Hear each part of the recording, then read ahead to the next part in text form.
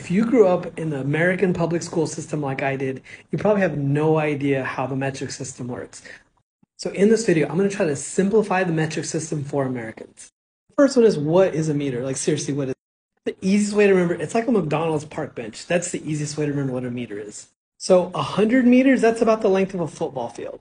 Or if you're not into sports, it's about the length of a Walmart parking lot. So next we have a kilometer. Like, what is that? Like 0.621 miles? Like, what does that even mean?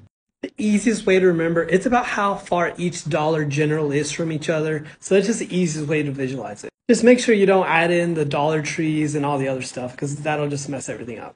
Next, we're moving to Fahrenheit. Like, this doesn't even make sense. 0 equals 32 Fahrenheit. Like, what does that even mean?